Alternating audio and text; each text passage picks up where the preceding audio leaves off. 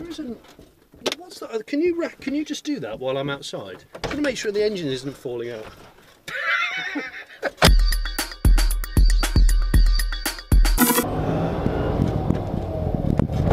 You love it. You'll be within 2 miles. You'll be into it. It's amusing, isn't it? It's making me smile. Well, that's what it's for. What I really like, if you've got an 80s car, is those 80s number plates. Do you remember the font? It was called Cirque. Yes, I do. And it's a They really. do they? Yeah. Oh, I love a Cirque. I was plate. actually only on an 80s car. I mean, I wouldn't just stick one on. I was going to be a bit of a sado and buy raised digit plates for my Chevy Volt, but I think I might be in danger of being a stroker if I did that and left it. Is that a bit of a stroker thing to do? That doesn't work because it's a very techie car. And you're trying to make putting old-fashioned plates on it. Yeah, that doesn't cut it. I won't then. I won't do it. But on this, bob on. Yeah, well, I think it finishes. Also, the car's so neat and unmolested. I just think it's a good finisher. And I see a lot of classic cars where people have spent a lot of money and time on it, and they put shat plastic plates on it, or just cheapo, you know, with the England flag. And I just think, not on an old motor. You're getting into it now. I was going to say, I've got a bloke with a Range Rover Sport up my arse, but I am. Give him lots of time. I have people trying to overtake me when I'm turning right into my own house. Yeah, they're like, no, I'm going right, don't overtake me. When I was in Poland, another car the Polish are not sentimental about is the FSO Bolognese. Oh, they just don't care. But a magazine that I was interviewed by, they had one as a comedy booby prize in a competition that they never ended up giving away. It was in their basement car park. They said I could drive it, but the battery had gone flat and we didn't have time to sort it out. They're really hard to find in Britain. Yeah, get used to the brakes. Yes, that's quite Well, the brakes need commitment, and the pedal is the size of a 50p piece. Yes, I was actually for a moment not even sure I was pressing it. That was what panicked me.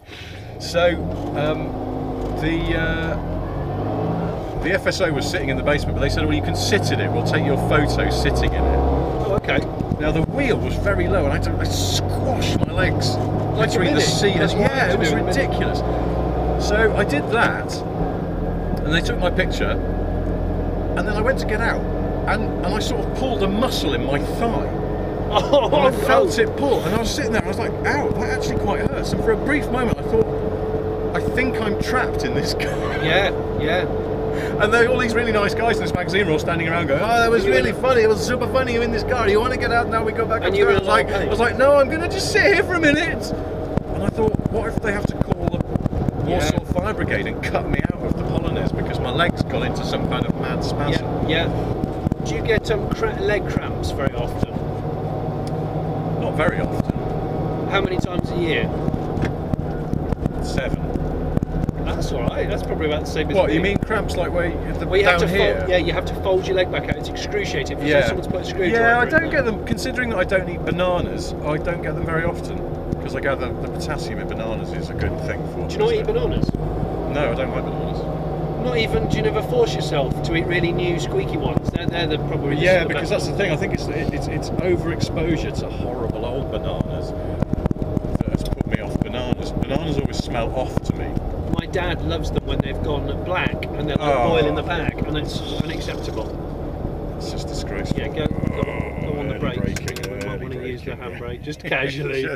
Thanks, mate. I mean, these brakes are... They are comically bad. They are very bad. They are the one bit of this car that I'm not enjoying so much, but that's because I am lazy and decadent and capitalist, and I've become used to the powered disc brakes of a modern Western car. You're not used to putting your leg putting all your weight onto it as well, because yeah, you're expecting it to trigger the ABS or lock the wheels, and neither of those things are going to happen here, are they? No. Come on, Belingo. Oh, I see. I thought you just called that Belinda. Belinda. I thought you know that woman in the Belinda. Look, she's got a sausage roll. Is that what it is? That woman in the Belingo, who may be called Belinda, I don't know. She was called Belinda. She had a whole sausage roll coming out of her mouth like a cigar. It did look like a cigar. A pastry cigar. She just wedged it in there while she negotiated that roundabout. That was spectacular. She had a full-size dog cage in the back. Did you notice? Did she? I bet Seats were down, full-size. She's a dog breeder. German Shepherds. Yeah, they always have those cars, and they always wear fleeces. Always, don't they? Always have a fleece. That's true. They're the gift that keeps on giving. So they go fleece, they go Peugeot partner, or what is that? What was that? That was a Berlingo. Berlingo Multispace. Multispace. I quite like that. Yeah. Yeah. No, you're right. It is Peugeot partner TP or a Berlingo Multispace. Simmering hatred of ex-partner. Yeah, unreliable ex-partner. Legs. Yeah. And sort of a bit too close to all their dogs to the extent that you do wonder whether they interfere with them a little bit. I'm just going to put a cheeky fiver in the tank. Okay. A gin and tonic. Do you know, you look like a guy that still lives at home, together in this. What? That's for you. Look. Look, there is no way that hasn't got cancer in it of some sort. That's actually for you instead. What am I doing wrong here? I don't know what you're doing. Putting into gear would be... Well, I must put my USSR seatbelt on first. Hang on. Is it full? Yeah, it's pretty much. In fact, it's off the end of the gauge. So there you go. So I just stopped at 14 litres. I bet you wouldn't be able to squeeze much more. I'm going to go. Just do it. Go up for this A8. Yeah. Come on, baby. Yes. 23 HP. I think it's 23. It's making quite good use of its 0 to 30 is impressive. So if you imagine this round London town, the immediate off the lights acceleration. We got a turn here. We're just going all the way around. Yeah. I think if I said to you, you're leaving your car at my house and you're driving back to Finchley in this, I'd give it a go. Yeah. You'd know that if it's stalled, just go around the back and put that spake in it. Back in again. It is very amusing. Yeah. Oh, I forgot about the grab handle.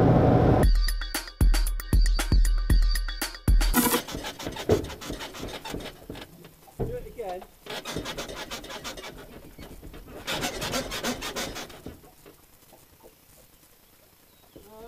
All right.